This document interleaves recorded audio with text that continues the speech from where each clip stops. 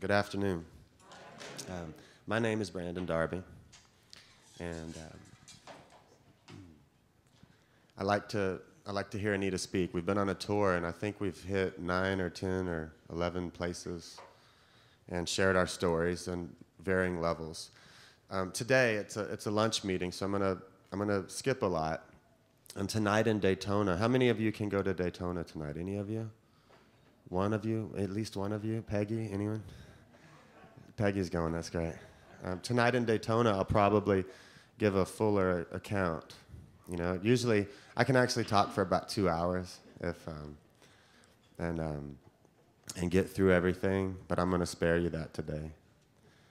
You know, I worked for Breitbart.com. I worked for Andrew before he passed away, and now I work for his best friend and for Steve Bannon, who run the site, Breitbart.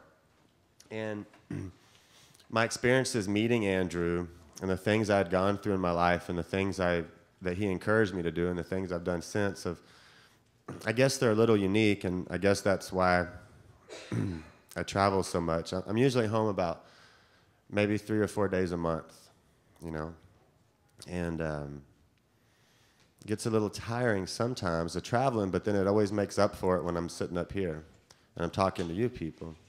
Because, see, in America, we have this thing that's very American. We believe in redemption. And only in this country could someone like me who worked with Black Panthers end up in this situation, you know, with so many people who smile at me and conservative, patriotic, pro-American groups of people.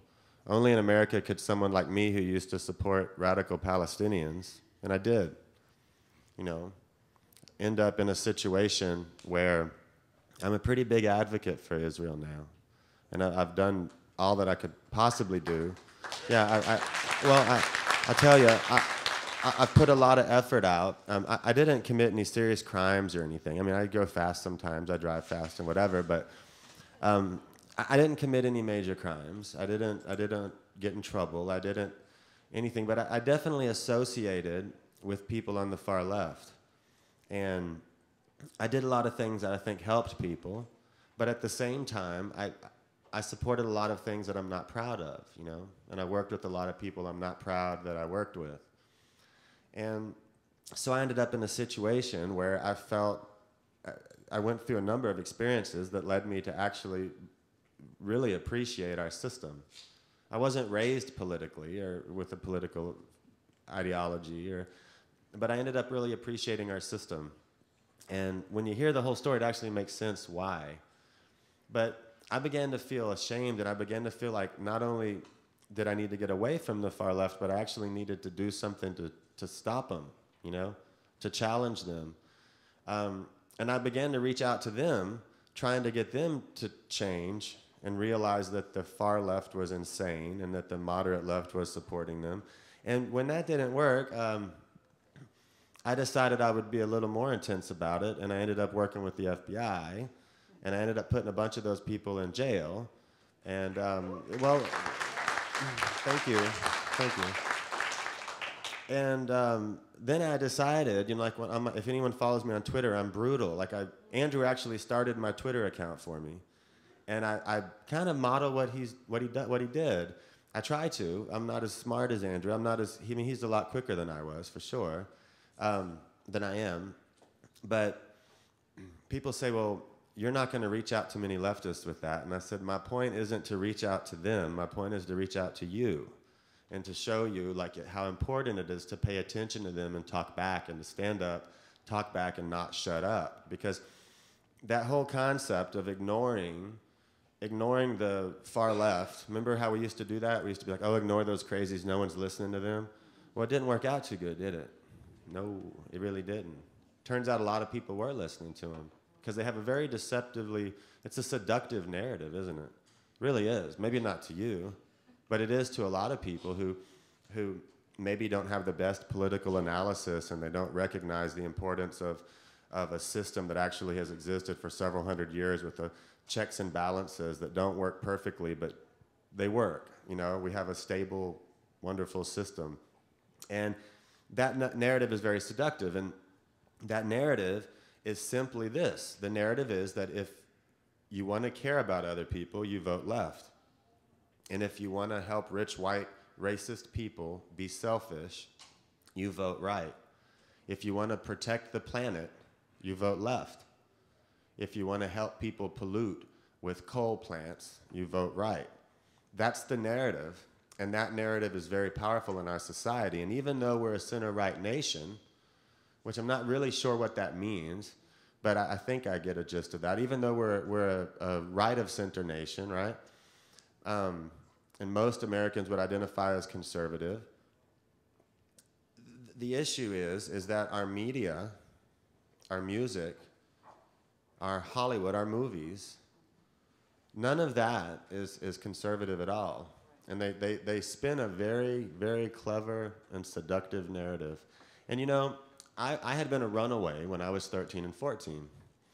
And I stayed gone most of that time. And I had some, you know, I mean, I could actually talk about that, but I'm not going to. But it wasn't the best situation I put myself into with issues that happened in my home and me leaving. And the thing was, though, is I ended up when I was 15, I ended up living with a grandparent. And I was actually okay, you know. I mean, I had some issues from what I had gone through, and I didn't feel like I fit in with all the other kids in school when they were able to get me back into a school because I just quit going and ran away. I felt a little strange because most of the 15-year-olds around me didn't have the experiences I had, so I always felt a little different. But one of the things that, it's kind of like if you were in a plane crash, right, and you were the only survivor, you would feel like, why did I survive? Like, what am I supposed to do? And I always kind of had that feeling. And because a lot of the people that were runaways, they didn't end up okay. They ended up with AIDS, or they ended up on drugs, or they ended up incarcerated, or they ended up dead. And I didn't, you know? And I still sit here without much, I guess I accomplished good things I'm proud of in a different way, but I have a GED. You know, the last year I actually completed in school was 8th grade. And I didn't go to college.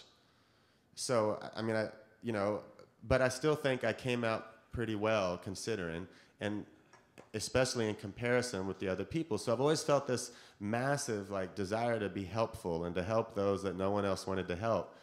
And that got me associated with people in nonprofits and doing really radical things that helped people, which got me to be associated with Black Panthers, former Black Panthers, and really prominent environmental activists and organizers. And they saw my energy, and what they often do is they find young people with a lot of passion and energy, they take them in, and then they say, read a people's history of the United States. You know, look at this version of history. Look what this government has done. Look at this oppression you see in the world, and this system is based upon oppression. It's based upon competition. It's descendant from a European, need to hoard things for winters, and the world isn't that way anymore. And so why are we still hoarding for ourselves? And there's enough to share, and da-da-da. And the next thing you know, you find yourself having a real issue, like half of our country does, with the economic system of the United States of America. You find yourself thinking competition is somehow a bad thing, and that's what happened in my life. So I was a pretty radical activist. At the time, I thought I was leftist, and it all got really strange for me when Hurricane Katrina hit New Orleans. Remember that? And so I went to New Orleans, and myself and a couple of former Black Panthers who are quite famous on the left and receive a lot of mainstream support, even though they defend cop killers. That's a whole nother story. Myself and an environmental activist who's very prominent, we co-founded a relief organization. Now, initially, we were very radical, but what happened with me was I was put in a position of leadership where I was the organizer and I was running the operation for the 9th Ward of New Orleans, which was the hardest hit area from Hurricane Katrina, the lower and upper 9th Ward. And the experiences I had there, I began to realize very quickly that the residents, the Black residents, didn't buy into the radical ideologies of the people who are supposedly their leaders. They didn't. And I began to realize that there were a lot of Black leaders in the community who stood up to help their people when, for the 3 or 4 months after Katrina, before Acorn came back, right? and all the other groups started to show back up, I began to realize that those people were leaders, but they didn't get any of the nonprofit money or the governmental money. The people who got the money were the so-called self-appointed black leaders who really only had white liberals and white academics standing behind them. That's all they had. They didn't have the average black resident looking to them as a leader, but yet they got all the money, and then I started to feel like they didn't do anything with the money. They didn't do anything that actually helped. They only did things that seemed to perpetuate the need. And I had a problem with that, and then I began to defend the private property rights of the Ninth Ward owners. My leaders like Medea Benjamin and Michael Moore and the other people who were funding us came in and said, Brandon, chill on that private property rights talk. And I'm like, what do you mean? They're like, we don't support that. I'm like, I support private property rights. And so what I began to realize was I was not such a leftist after all. I had falsely thought that my desire to help meant that I was left of center. But really the politics and the attitudes of the left of center, I didn't embrace. When I was working in the Ninth Ward and people would say, well, Brandon, don't you think that a young black woman should lead this organization and not you? You're a white male. And I would say, well, I actually don't think so because I don't know anyone who's willing to come live on the wood floor with me, and get staph infections and all the other things that happen when you're in a swamp area that's been under 20 feet of water that hasn't had electricity or running water for 3 or 4 months, And so I began to realize that there was a big difference between what actually was happening in reality and what was being thought of or what sounded good in the halls of academia. And long story short, I could get into this boring tangent about my trip to Venezuela when Hugo Chavez invited us, and I could go on and on. There's some crazy stuff, but I won't today. What I'll tell you is that I ended up leaving the city of New Orleans with a very real education from experience. And that thing that now academia call it authoritative knowledge, which we used to call it all book smarts, no sense, and they somehow reframed it into authoritative knowledge as though my experiential knowledge is not, my life experience is not on par with their authoritative knowledge or whatever. But anyways, I left there realizing there was a big difference between the philosophies that I had thought were logical and the philosophies that academics think of and what actually happens on the ground, what actually happens in real life. And I left there very appreciative of a friend I had made who was named Captain John Bryson, who was a law enforcement officer, because he had helped me start shelters. He had really helped me do a lot. And what was interesting about that is when he and I worked together to help people, the dehumanization that the leftist ideologies depend upon, like the reason no one wants to work with you on the left or in black communities traditionally, for the most part, is because it's not because your argument, your pro-liberty argument that says we can help people better than a federal government can, that argument is a very good argument, but that's why the left needs to call you a racist and needs to dehumanize you and needs to call like police officers pigs and needs to call soldiers baby killers, and that's why they have to have that dehumanization, because your argument is a better argument, and they know it. So I left there with the dehumanization of patriotic people, cops and military people, and people who felt differently than me. I left there with that dehumanization no longer present. I left there with a very strong disdain. I still wouldn't have called myself a conservative, but I definitely was becoming very anti-left. And what was interesting is I went back to Texas. I stayed like 2 years or so in New Orleans, 2.5 years. I went back to Texas. I got a small piece of property with a little house, and which I was only able to get because someone was getting it foreclosed on and sold it to me for what they owed. And I bought some chickens and 2 goats and 2 pigs and a dog. And I just began to, plant a garden, learn how to jar things, and learn how to, just learn how to live and be normal and get back to a normal life that wasn't so crazy as what I had experienced in New Orleans and in Venezuela and what have you. And one of the things that was weird was that even though I was trying to leave the left didn't want to leave me. And what I mean by that is that the far left leaders I had grown so close to would come to me and they would still share with me the things that they were doing, which was interesting. And I would say, well, I'm not doing that. And they would say, well, you went back to your white privilege, Brandon. And I would say, well, I don't know about that. And they're like, you'll come back around to the movement eventually. I said, you're just burnt out right now. Well, one of the people who had approached me, right? He and was a friend of mine at one point, was a man named Riyad Hamad. And Riyad Hamad he ran the largest, I'm trying not to do this. Oh, I did it, dang it. Okay, y'all all saw me spill this water on my lap, right? All of you saw this. Every one of you saw this. So I'm just saying, just keep that in mind when I get up and walk off. So Riyad Hamad approached me. And he ran the largest Palestinian nonprofit called the Palestinian Children's Welfare Fund. But do you know, at this point, I had begun to question not only the things I had thought I believed, but I began to question everything that my elders and mentors had taught me, because I began to realize that their version of history was skewed with a desire to engage in dehumanization, right, of other thought. And so my views on the Palestinian and Israel conflict had changed substantially. I began to see them as a very important ally in a world full of very evil people, very evil systems. And he approached me, and he had skimmed off between $200,000 and $500,000 that he wanted to send underground, secretly to that region. And I was like, well, now, Riyad, you send so much money every year to Palestine. Why do you need to do that? And he began to talk about the things that could be done with suicide bombings and da-da-da-da-da-da-da. And I began to get the impression that he wanted to kill little Israeli children. And I said, well, I'm not cool with this. And then I thought, well, what do I do? And see, for you, you'd say, well, I'll turn this person in. But for me, it actually took a little bit, because as a far leftist, you do not talk to the FBI, ever. There's nothing that they hate more than the FBI. Nothing, right? They blame the FBI for destroying the Panthers, destroying their revolution, stopping their revolution in the 60s and 70s, and they're right. The FBI did partly do those things, I now know that the Panthers actually destroyed themselves, actually, but I think that the FBI played a part. Well, anyways, you do not talk to the FBI.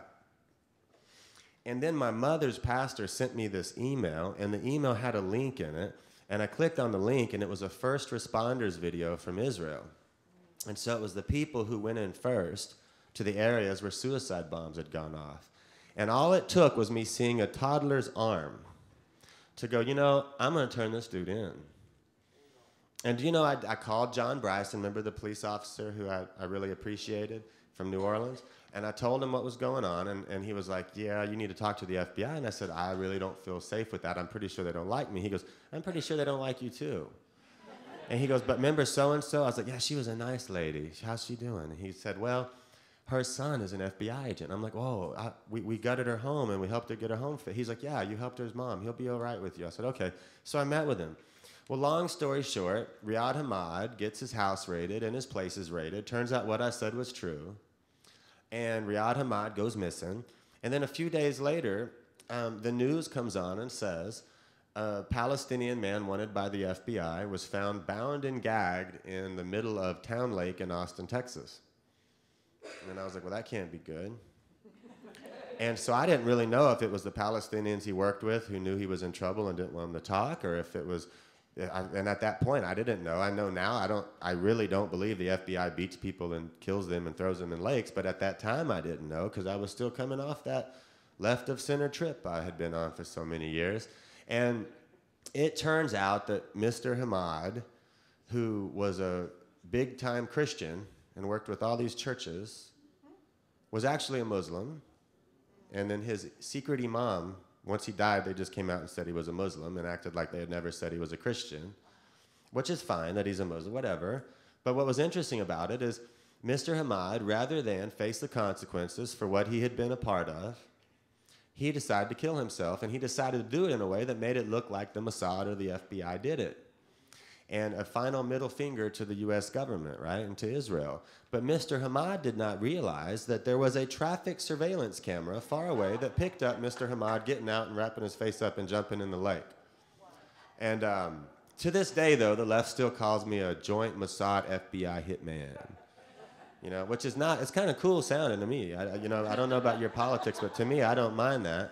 And considering that they're trying to get people to hurt me all the time, that doesn't help their cause of getting people to feel comfortable to attack me, Like, people generally want to stay away from me because they think I'm a hitman or something. And I'm not. I guess if I was, I wouldn't tell you I was. So just keep that in mind. I'm just saying. Keep that in mind and the water you saw me spill on my lap. Okay, so here's the deal. So that somehow went on and on. I couldn't talk to anyone. Obviously, I had nightmares over it. It was horrible, and I'm not geared or trained to deal with people jumping in lakes with duct tape on their face who I had been friends with for years. It messed me up a while, but now I'm at a point where I kind of realize that there are probably little, at this point they would be 5, 6, 7, 8, 9, 10-year-old Israelis who are alive because that man is not alive. And I'm okay with that.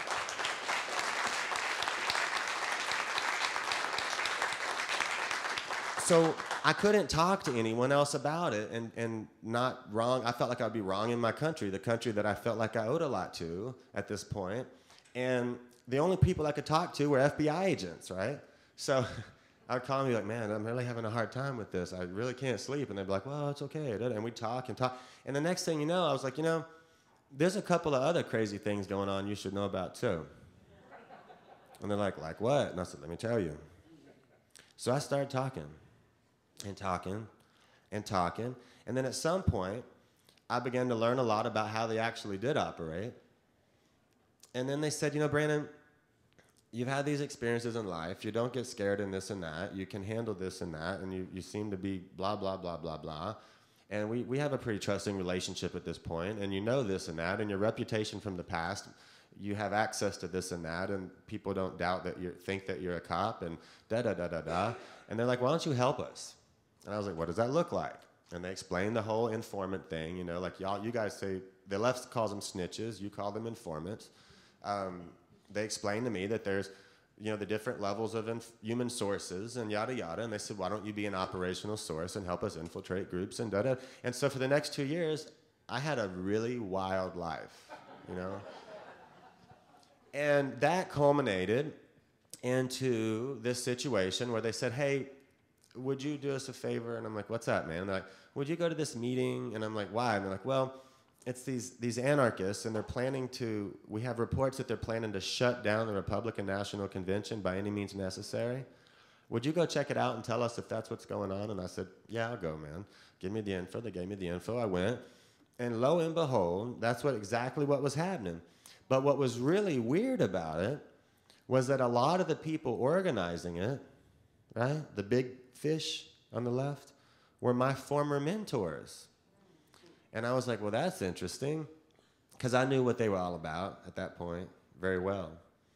And I began to realize that this group of 500 to 1,000 people who was going to, now keep this in mind, when you say shut down the RNC by any means necessary, what that means is interfere with your constitutionally guaranteed right to assemble with the threat of violence. That's what that means.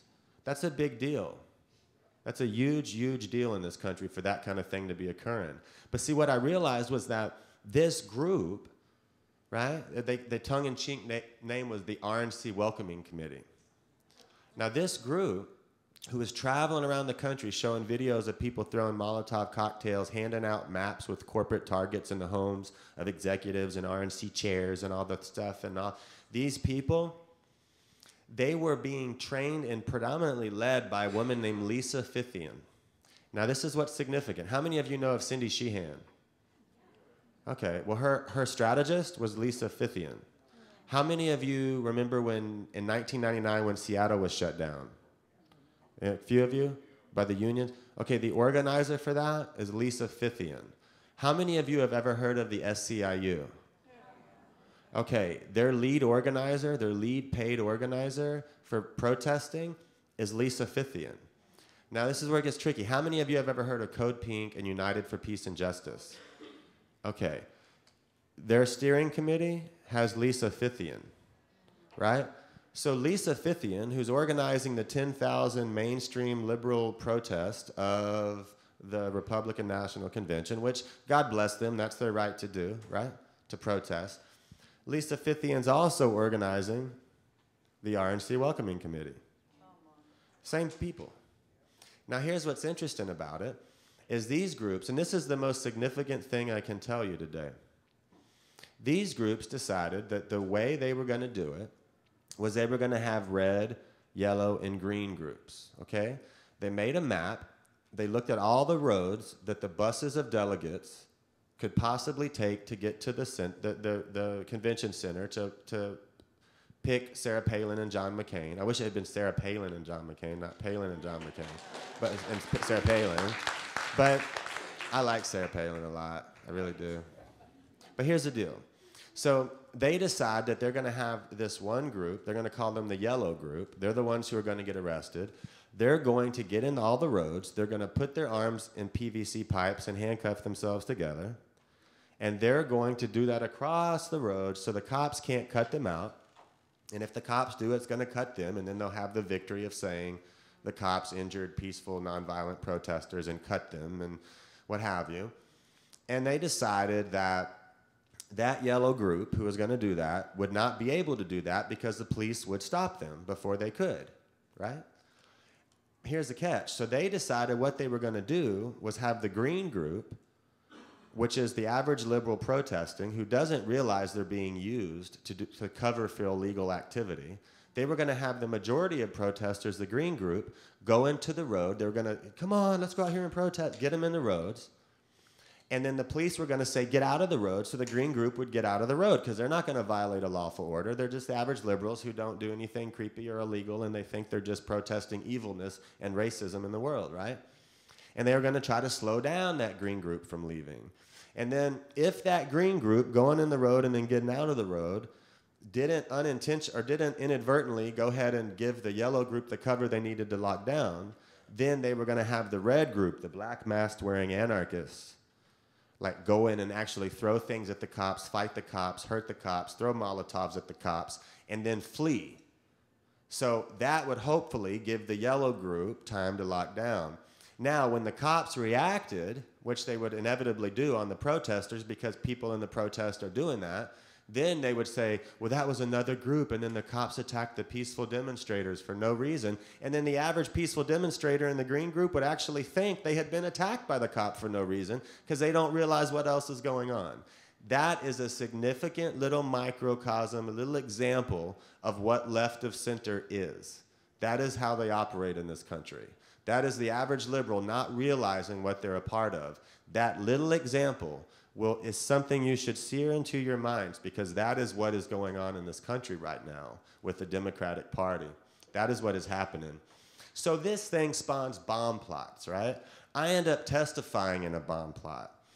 Most of the guys pled guilty. There was actually 3 bomb plots where they made Molotovs, but this one in particular, these 2 guys made 8-gallon-sized homemade napalm mixture bombs to throw at Republican delegates and cops, and it was supposed to be like the vanguard moment where they did it, and that would just break the ice, and then everyone would start making them and throwing them at cops and delegates and really take this war home kind of thing.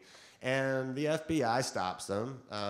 I'm the person who was the undercover in the deal, so I have to testify. And I decided I would testify. I didn't want to, but I probably should testify. I figured, so I did. And one of them pled guilty. The other guy decides to fight it. And he decides to come up with the false narrative that the FBI and I made the bombs and planted them to justify Bush's counterterrorism budget. And do you know that that sounds absurd, but do you know it didn't to the New York Times? And do you know that when a little more information came out, you know? Because I'll go back here. I had done some pretty wild things to help people in New Orleans. And do you know, out of 23,000 volunteers that came through our organization, right, there was not one bad thing said about me on the internet. There was people who thought bad things because they didn't like the fact that I was obviously embracing some right-of-center policies, but there was nothing bad written about me. The New Orleans Times-Picayune had stories about the shelters I started with John Bryson and yada, yada, you know, all these fluffy things. And when my identity came out as having helped the FBI, the Times-Picayune scrubbed those stories and began to attack me and talk about my shadowy role in the city of New Orleans. And then the defense team didn't do it, but all the anarchists who are friends with the lawyer decided that they would put up posters in every place I ever lived or worked And they would say, unless people come forward showing that Brandon Darby tries to get people to blow things up and is evil and violent and da-da-da, then these 2 innocent kids are going to go to jail for life, you know? Which wasn't true. They weren't kids. They weren't innocent, and they weren't going to get life. But they ended up going to prison. That's fine. But here's the deal. So they began a campaign of character assassination. On the news, when they showed the pictures of these bomb-making men, they didn't show pictures of bomb-making men. They showed pictures of the kids who the FBI arrested under dubious circumstances. And they were pictures of them at 10 and 12 and 15. And they looked so innocent, you know? And I didn't really like that. And exactly like Trayvon Martin, exactly. It's called, here's the deal, you learned something. You learned something. And you're probably starting to pick this up. You probably caught on when they started calling you racist and you knew you weren't racist. But there's these things I call indicators of deception. And when I see indicators of deception, that indicates to me that there's something else going on. When someone says, Mumia Abu-Jamal didn't kill that racist pig, I say, there's an indicator of deception, you know? Like, there's an indicator of deception because you had to dirty the name of the victim in order to make your, you know, there's all these indicators of deception. And when I saw that Trayvon thing, man, and I know that some people are going to be like, oh, so I'm just going to tell you, I'm not saying my opinion, I'm just telling you, there were indicators of deceptions with the choice of pictures they chose to use. That's all I can say. That's all I can say. Okay, so this isn't the Trayvon talk. I'm going to get off the Trayvon thing. But what I'm going to tell you is I began to get dirtied so badly. The organization I had co-founded, I was no longer a co-founder. I was just a guy who was nominally involved and who volunteered. I mean, these people went far. They went real far. And it wasn't until later that I actually got my co-founder status back, and now I was a co-founder. I'm not a co-founder. I was a co-founder. I'm an FBI informant who was a co-founder of a relief organization, you know, who's also a womanizer, who beats people and carries pistols and gun totes and sleeps with a gun by my bed and da-da-da, all these evil things. I actually do sleep with a gun by my bed, but you would too if you were me. And that's what I told Mother Jones when Mother Jones was attacking me. And like, is it true you sleep with the gun under your pillow? And I was like, I do not. It's by my bed. It's on my nightstand. You know, and the other one's under my mattress, and the other one's like, and they didn't, anyways, whatever. It doesn't matter. So I began to get attacked. These guys had this false narrative that I and the FBI made and planted the bombs. And then the FBI and the U.S. Attorney's Office releases a little information that shows that that's not true. And I went to bed that night, and I thought, I'm vindicated, right? But, you know, I woke up the next morning, and they just had a completely different narrative. The guy just changed his story and said, my mind was controlled by the FBI, and they controlled my mind and beat me down and then made me make these bombs. And I thought that sounded ridiculous, but you know, the New York Times didn't. And neither did any of the left media and the HuffPo and every left establishment that could attack the absolute heck out of me with that second false narrative. And I would say, well, how can you believe this guy? He just said a whole different thing, and you followed that, and then it turns out to be a lie, and then you just like change the story and act like you weren't wrong the first time. How can you do that? And the FBI said, Brandon, just calm down. We got to testify. Don't worry. And I'm like, I don't like sitting here letting this false narrative build. I want to challenge it. And they're like, you got to stop. We're going to test. I said, okay. And they released a little information about a week later. And it shows that, indeed, these guys made the bombs and that we didn't control their minds, right? Well, so I went to bed that night, and I was like, oh, finally I'm vindicated. And I woke up the next day, and they had a whole nother story, a completely third separate story, and it was that I gave them the idea to make the Molotov cocktails. And, you know, that sounds silly, but the New York Times didn't think so. And neither did anyone else on the left media, because at that point, conservative media never covered it, because they didn't know to pay attention to the crazies, right? They didn't know. They're like, well, there's a trial going on. We'll let it sort out, and then we'll talk about it. And so Fox never mentioned it, you know, but all the left did was attacking the heck out of me. So I said, and the men and women I served with. And so we go to trial, and it turns out the Holder Justice Department at that point decided to only allot enough resources for 4.5 hours of the 210 hours of recorded phone calls to be transcribed, and therefore that's all that could be admitted as evidence. And so they were able to get some jurors to go, it's possible the informant gave, this informant with a shadowy history now. It's like, thanks. Gave the idea to these guys. It's possible. And guess what? If it's possible, guess what you get? It's a hung jury is what you get. You don't get off because most people aren't idiots in our country, but some people were. And it was possible based on what the evidence was. And so now the left media really went crazy with the narrative, the entrapping informant of the FBI, right? And then they started singling me out, and I was just this evil person. And so we had to wait, and the FBI and the U.S. Attorney's Office said, hey, man, we really want to file these charges again. We want to go back at it. And I was like, I don't really feel like it, but I probably should. So I decided to testify again. But that time, the FBI, on their own volition, assigned 35 agents to go through the 210 hours of recorded phone calls and all the evidence they needed the whole time, that $1 million trial, right? They wasted your taxpayer dollars. Like, all the evidence they needed the whole time was right there. The guy talking on it with his girlfriend on the phone going, yeah, well, I'm going to say this. And the whole thing was there. All of it was there. So we go to trial, and the guy's like, he realizes what's against him, and he pleads guilty, admits he made it all up. He gets 2 extra years for lying, right? The judge got on him for it, for ruining my life with his lies. And I felt vindicated.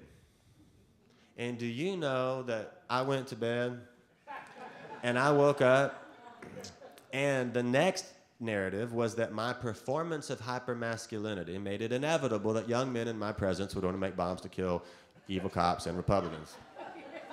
And it's not that specific. What they say is that I basically, my aggressive behavior, right? My macho attitude, my radical past and views made it inevitable that it would drum up the emotions in these young kids who looked up to me. These guys didn't like me. They didn't like me at all. But it didn't matter. It didn't matter. And so that was the narrative. And you know what? The New York Times believed it.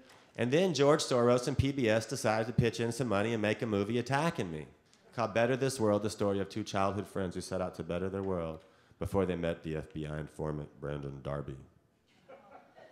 And do you know that that's not a lot of fun? And the New York Times decided to go and say, well, maybe Darby didn't entrap them, but he definitely encouraged the bomb plot. And I said, you're going to retract that? And they're like, no, we're not. And I filed a lawsuit, and then 30 days later, they retracted it. And I'm still suing them to this day.